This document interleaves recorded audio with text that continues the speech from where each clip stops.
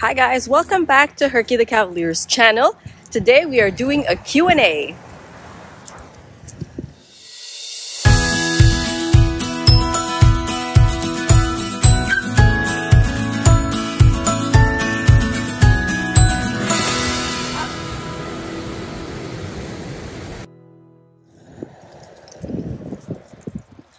So we haven't done a Q&A in a while, and I'm taking a lovely walk right now, so I thought this would be a perfect opportunity to answer some of the questions that you guys ask often. So if you're new here, just a little background on Herky and Milton. They are two Cavalier King Charles sisters. Herky is 9 years old and she is turning 10 in May.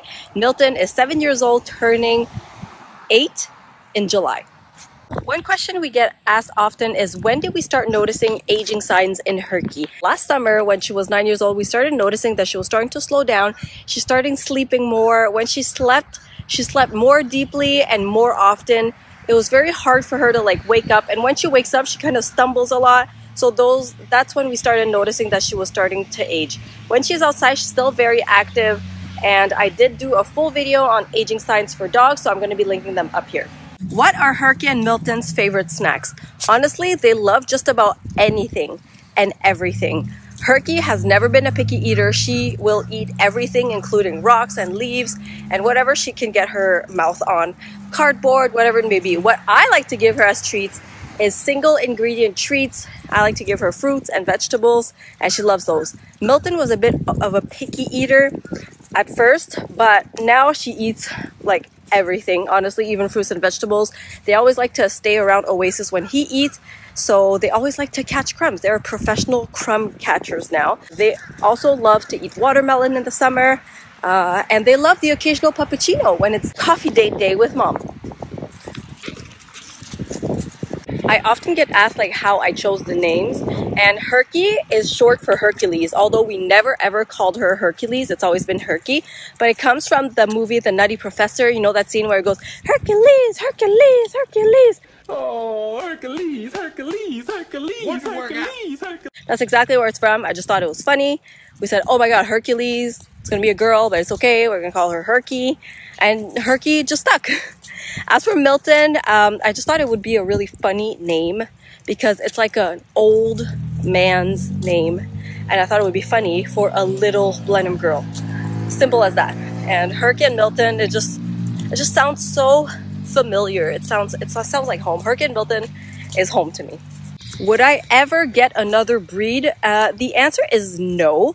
Although I find so many breeds are beautiful and amazing, I just think I am a Cav mom forever. I've never had a dog before Herky and Milton. Herky was my first, and I just knew that she was the perfect dog for me. The breed, all the traits are just so perfect. She is lovable. She is beautiful. To me, Cavaliers are the most beautiful dogs out there, period. So no, I would not get another breed of dog. And to me, they're perfect. And I can never see myself with not having a Cavalier. Does that make sense? What are common traits and positive points of Cavaliers? What are the traits of Cavaliers? So Cavaliers are very loving dogs. They love to cuddle. They are the ultimate lap dogs. They were originally bred from King Charles. That's where the name comes from, to warm the laps of royalty. So they are cuddle bugs. As soon as you sit down, as soon as there's a blanket, they will always be on you. I've seen some Cavaliers that love to smuggle you, sit on your face, sit around your neck. My calves don't do that, but I've seen some that do that, and I'm so jealous. Honestly, I wish my dogs would sit on my neck more, because it would be like the most comfy thing ever, you know, a Cavalier scarf. But yes, they are very loving dogs, very sweet. They have the sweetest begging eyes. They are easy to train. I don't think they're personally the smartest dogs. I know a lot of other breeds that are smarter to learn, but they're eager to learn. They're very food driven for the most part. So they like food rewards. They love to learn new tricks. They are highly adaptable, which is something I love. They can live in small apartments. They can live in houses. They can live in the city. They can live in the countryside. Mine love snow. They also love the beach. So I love that they're highly adaptable and they are small enough to be able to travel with. So for all those reasons, and for the fact that they look so stinking cute, Cavaliers, for me, are the perfect breed. By the way, I'm so sorry. I'm walking outside right now. It's 28 Celsius and it's humid. It's in Florida, and I'm starting to get like a sweat stash, so I apologize. Cons of owning Cavaliers. Okay, there's no breed of dog that is perfect. You're just gonna find some pros and cons to every breed, but here are the cons for Cavaliers. They are dogs that shed, so they are not hypoallergenic. If you are allergic to dogs, maybe Cavaliers are not the best. So they do shed. They do require quite a bit of maintenance because of the long fur, and it's not fur that like repels dirt and snow and all that. It is fur that attracts dust, that attracts snow. It's very sticky things to their fur. I call them Swiffer dusters, so they collect everything, and for that reason, and with the long hair, they do require a bit more maintenance. Another con is that they are predisposed to genetic diseases. I'm going to link more information on that, but Cavaliers are prone to heart disease, mitral valve disease, they're prone to syringomyelia, they're prone to certain eye diseases, they're prone to ear infections, and the list goes on. So there's a few things that you should look out for. If you get a dog from a reputable breeder that does the proper genetic testing, that should lower your chances of these lovely dogs having these diseases. My two Cavaliers don't have syringomyelia. Herky is almost 10 years old and she is heart clear, nothing going on with her heart, and I'm so happy about that.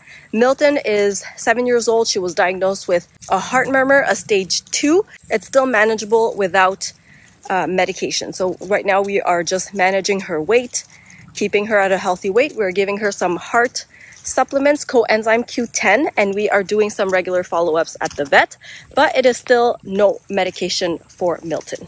And what's the last con that I can say? They are very loving and clingy to their humans, so they tend to have separation anxiety. If you are away from home a lot, it might be a problem for them.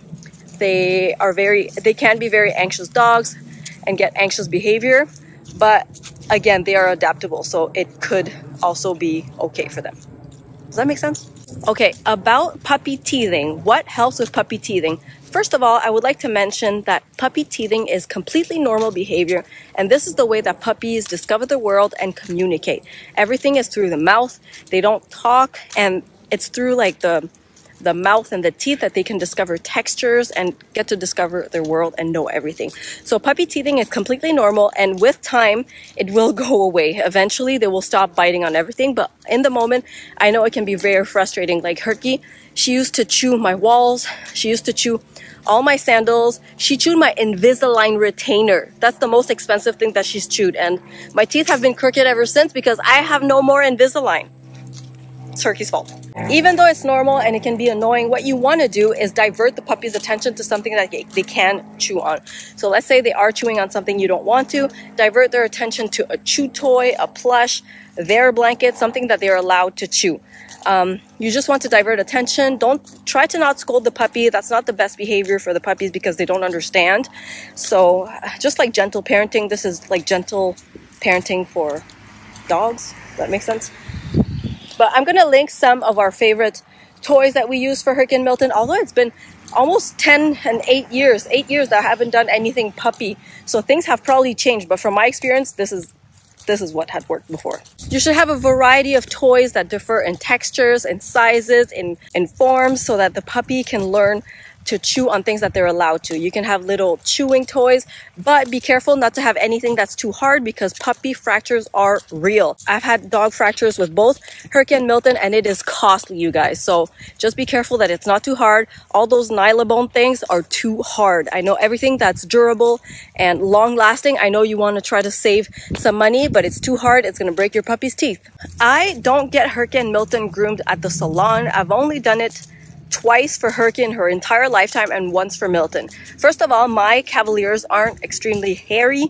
There's some Cavaliers that have beautiful genetics and that have such long, beautiful hair, but Herky and Milton's hair is just manageable. So I had 2 bad experiences with Herky, so from those, I will never again bring her to a groomer. First experience, they just had cut her in a way that made her look so big. I really wasn't happy with that. And then the second time was when she went with Milton. When I picked them up, they were both shaking in their cage and they were so traumatized and so anxious. I was like, you know what, this is not worth it. So I started grooming them at home by myself. I don't do it often because again, their fur is pretty manageable. So I do their baths at home. I do their nail cutting, ear cleaning, everything at home. If you want new videos on grooming, teeth, nails, ears, let me know.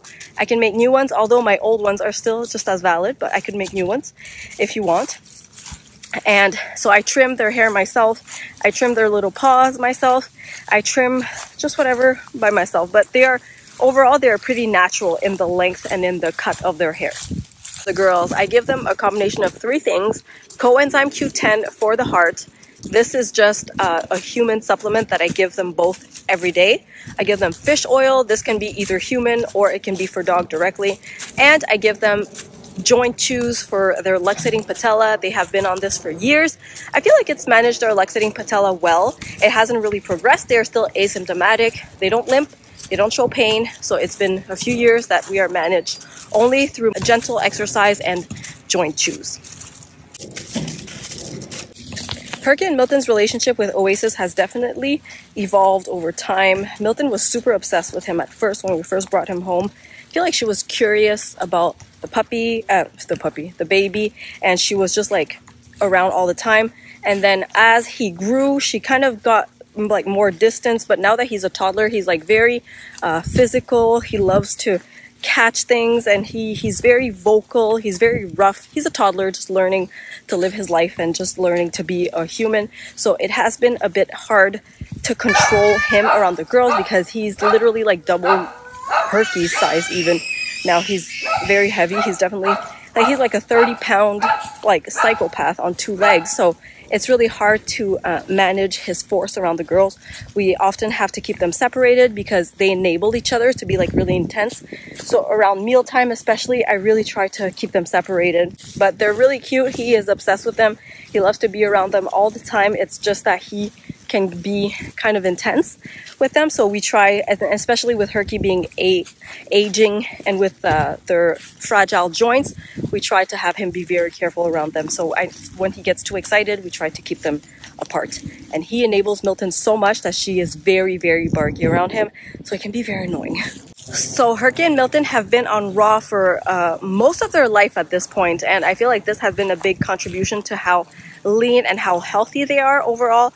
I am not a pet nutritionist. I'm not a vet, but I do see a difference in Herky and Milton's health overall, and they've never looked better. I feel like they look great and they're in great health for their age. So I think a big contribution to that is their diet. And they have been on raw food most of their life. We do believe that minimally processed, biologically appropriate food is the way to go. So they eat raw food that is frozen, and it's all pre-balanced meals. Our go-to is Big Country Raw when we're in Canada. We just love them so much. It's not as expensive as you think. It costs less than $100 per month for both Herky and Milton. So I can leave more information on raw. But a lot of exercise and healthy food is the way to go. If you look at kibble and all that other food, you can see how many ingredients that are unnecessary, in my opinion, are in that food. So I just felt, as a dog mom, I felt more comfortable giving them food that there's basically just 5 ingredients in that food. There's raw meat, organs, bones, all crushed up with fruits and veggies, minerals, and it's good to go. I was very much more comfortable with that, and I feel like it's made the biggest difference in my girls' health. Okay guys, hope you enjoyed coming along this walking Q&A with us. If you have questions, leave them in the description box below. Hope you had fun with us. If you have suggestions of what you want to see next, I'm talking to you by the shadow. If you have suggestions of what you want to see next, leave them in the comments below, and we will take note of all that content. We love you guys. We'll see you soon. Herky, Milton, say bye. Bye-bye.